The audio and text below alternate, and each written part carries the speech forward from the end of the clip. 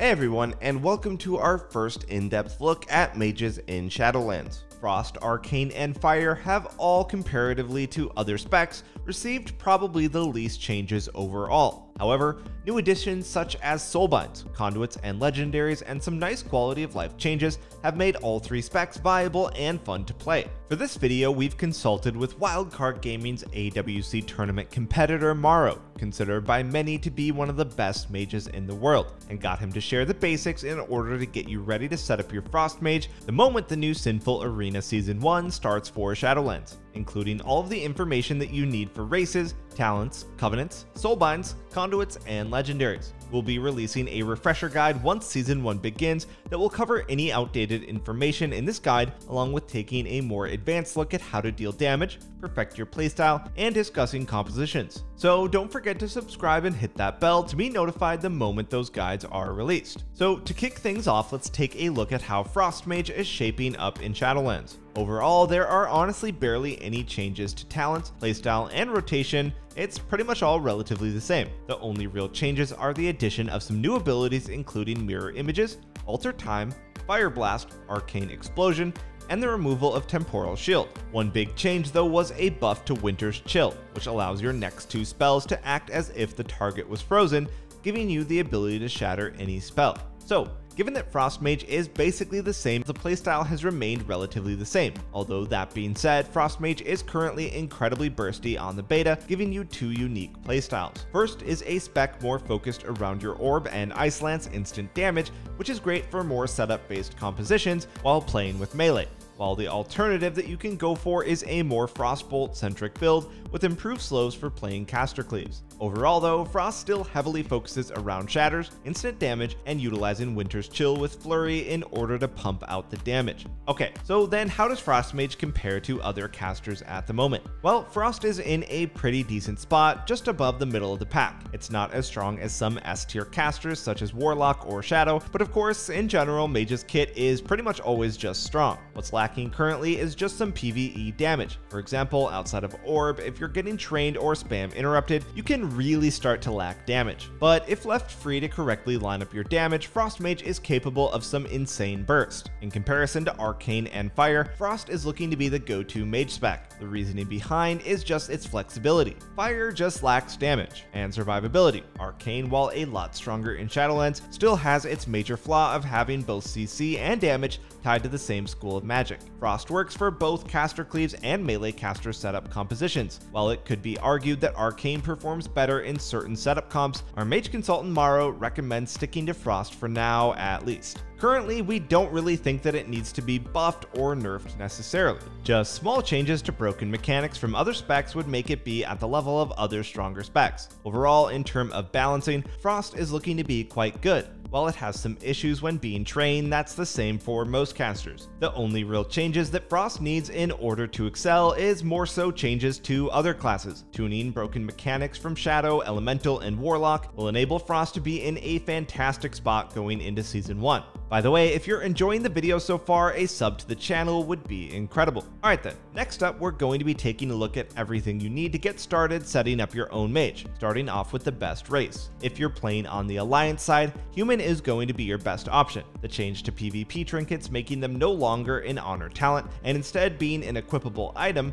means that humans are the only race that can equip two offensive trinkets while still having Will to Survive to fall back on. Alternatively, a weaker and more situational option is Dark Iron Dwarf. With a lot of high impact spells such as Mind Games being added in Shadowlands, the removal of Fire Blood can gain a lot of value. Meanwhile, if you're playing on the Horde side, the one clear winner if you want to be competitive is of course going to be Orc. Orc brings hardiness, which combines well with a medallion, giving the benefit of both Relentless Force stuns and also still having a way to get out of CC, not to mention the added damage from Blood Fury. Alright, so you've picked your best race. Now let's look at talents. Starting on the first row, Lonely Winter is currently looking to be the best option, offering high burst damage combined with chain reaction. Ice Nova can still be an option, but is generally weaker than Lonely Winter in the majority of situations right now. Next up, you'll of course want Shimmer. Shimmer is just way too powerful to ever consider swapping, giving you the ability to cast while channeling your blink. This will give you a much easier time securing either damage or, more importantly, CC. Dropping down another row, again, nothing to consider. Incanter's Flow is the clear winner here. Rune of Power just requires way too much setup and for you to be stationary. Incanter's is a consistent passive boost to your damage. On the level 35 row, you've got two options. Chain Reaction is great, paired up with Lonely Winter to give you a big boost to your overall Ice Lance damage. With how hard Ice Lance is currently hitting,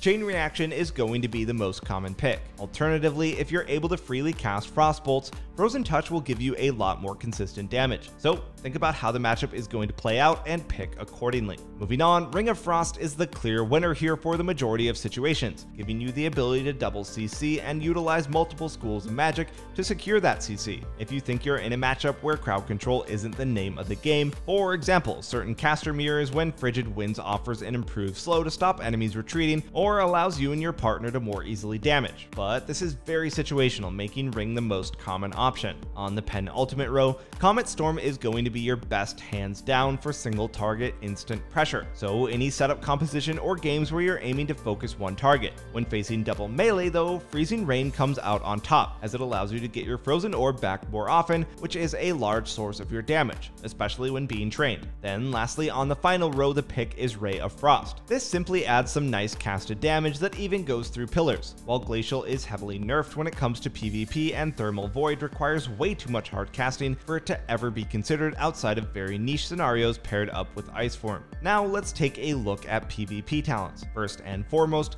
you'll always want two talents. These are Concentrated Coolness and Deep Shatter. Concentrated Coolness lets you take control of the position of your orb as well as make it stationary and boost its damage. A must-have in all scenarios for obvious reasons, whereas Deep Shatter boosts your Frostbolt damage by 150% when used on frozen targets. Now with Winter's Chill further being buffed, this talent has gained even more value and again is a must-have. Then for your third PvP talent, there are a few different options. Kleptomania is great versus any team where you need an on-demand purge, so think Mage Mirrors, Druids, or even Warlocks now that Demon Soul is a magical debuff. You'll want Klepto in the majority of situations as you'll almost always gain value. However, in some scenarios, Nether Wind Armor can be a solid pickup as a way to reduce some of the damage that you take. Ice Form again in certain situations can be of good use. Think compositions that look to stun you consistently while in turn lacking a purge to remove Ice Form. Then finally, the last option to consider is Dampen Magic. With abilities like Power Infusion and Dark Soul being magical debuffs, it's unlikely that you'll pick this up, but when you do need DR versus Dot Cleaves,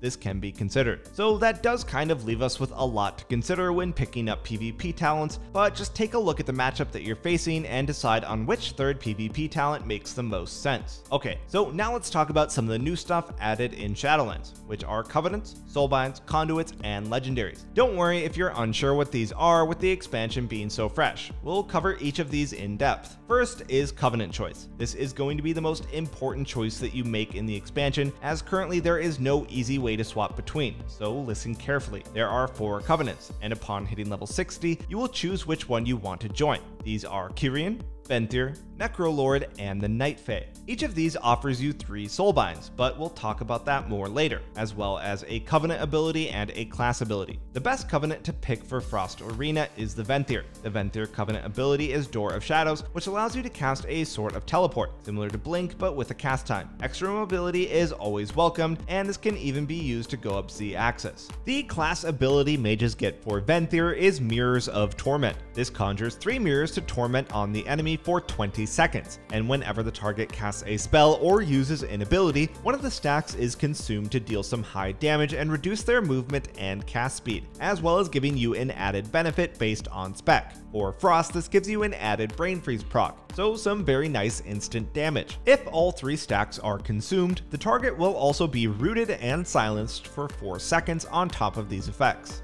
While it could be argued that the Kyrian class ability is a lot stronger, the main reason for selecting Venthyr is the Soulbinds. Soulbinds are unique to each Covenant, and you have 3 options for each one.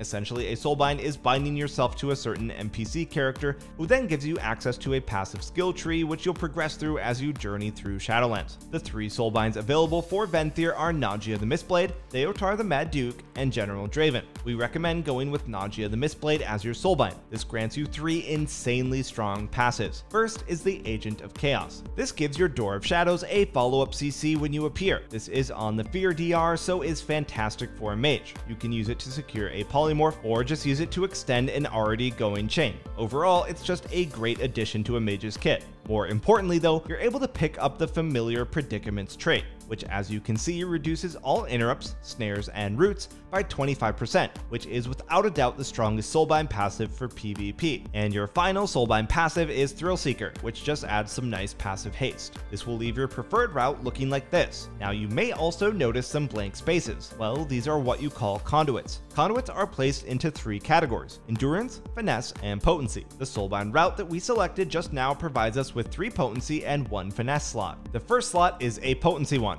and for potency conduits there are 5 options for Frost. These are Ice Bite, Icy Propulsion, Shivering Core, and Unrelenting Cold, with the Covenant specific conduit being Siphoned Malice. As our selected route has 3 potency conduits and you're unable to have multiple of the same one, the 3 best are Ice Bite, Unrelenting Cold, and Siphoned Malice. With our potency conduits filled out, there is one last, which is a finesse, where we have the option to pick Flow of Time, Grounding Surge, Incantation of Swiftness, and Winter's Protection. Out of these 4, the clear winner is Flow of Time, which simply reduces the cooldown of your blink by 1 second. Grounding Surge would be the next best pickup, but again, we only have 1 conduit slot. This will leave our Soulbind tree looking like this. Alright, that brings us to our final section, which is which legendary you should craft for PvP. Currently, all legendaries are active in Arena, and you may only equip 1 at a time. This could potentially change later down the line. There are 3 main options for Frost. First is Cold Front. What this legendary provides is that it calls down an orb after you cast 15 Frost Bolts. In PvP, you only have to cast half the amount. Overall, this is a very powerful legendary if you're able to freely cast, providing you with a lot of orbs, which in turn obviously provides you with Fingers of Frost and the added damage from the orb itself. Currently, this legendary is bugged when using the PvP talent Concentrated Coolness, which is one of your best talents, so until that's fixed, it probably should not be used. The second option is Freezing Winds. This makes it so once your orb is active, you gain a consistent flow of Fingers of Frost procs, then while orb is not active, Frost Bolts reduce its cooldown. This legendary is great just for extra Fingers of Frost procs during your instant burst, which means it's good for setup-based comps like Rogue Mage, where you're often the target. Then finally, the third option is Grizzly Icicle. What this legendary does is buff your damage against enemies affected by your Frost Nova and means it no longer breaks. Again, targets who can't break roots or when healers can't dispel this can offer a huge benefit both offensively and defensively, as you can simply root a target and continuously unload Ice Lances. The only downside to this legendary is just that there's a lot of counterplay, but it is definitely one to consider. Alright then everybody, that's going to conclude our first look at Frost Mages in the up-and-coming expansion, Shadowlands. You should now have everything that you need in order to get started the second the expansion hits. Be sure to subscribe and check back for our follow-up video, which will include any updates on the information that you saw here, as well as a more advanced look at how to deal damage, perfect your playstyle, and even which comps are best. But for now, thanks for watching, and we'll see you next time.